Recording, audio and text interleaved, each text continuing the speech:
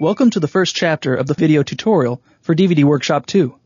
This video tutorial is to help you rapidly become familiar with DVD Workshop and is not intended to replace the manual. You'll find that all the media files that we use in the tutorial are included in the installation disk. Before you start, you may want to make sure that your computer is optimized for working with video. Please visit the Learning Center on the uli.com website and view the section on System Tweaks. This tutorial series is divided into 5 chapters. Chapter 1. Overview. This chapter introduces the key features of DVD Workshop and is designed to give you an overview of the software. DVD Workshop has 5 intuitive steps. 1. In the Start step, you can create new projects. Simply click New Project and type your project's name. Be sure to set the media type here and the TV system.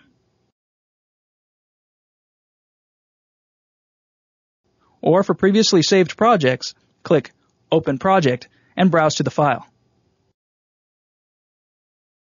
2.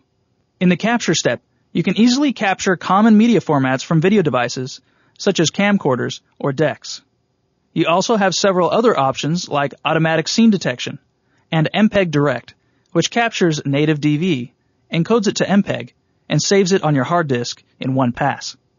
Capturing video is a simple process, done by connecting your video device to your PC, turning on and selecting your video device. Next, you choose the video format and select the Capture folder from here.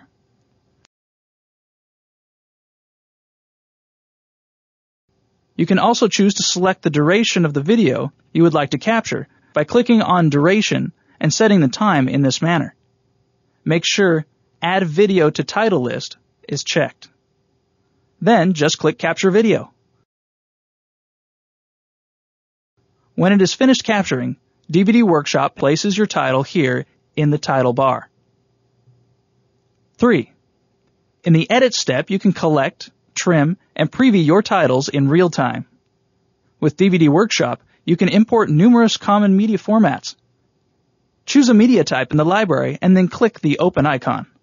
You can import video, images, and audio. In the Edit step, there are many powerful features, so you can design your DVD just the way you want it. 4. In the Menu step, you create striking menus to guide the audience through your DVD's chapters. DVD Workshop 2 gives you the power to completely customize menus, buttons, and text. Customizing buttons includes options like selecting default button, setting videos as motion buttons, and defining each button's playlist. The playlist defines the relationships between menus, videos, subtitles, and audio tracks for each button. The playlist will be covered in detail in Chapter 5.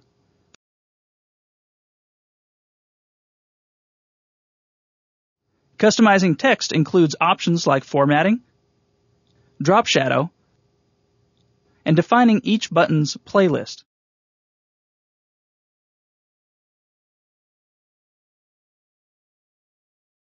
Five.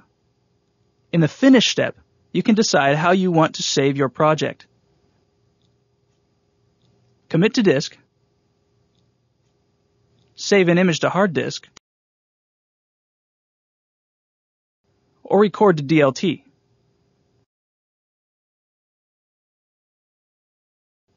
Some of the options include copy protection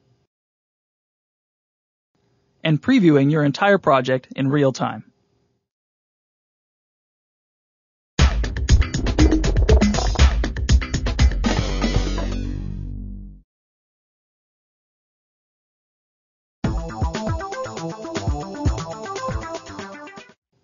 You have completed the first of 5 chapters.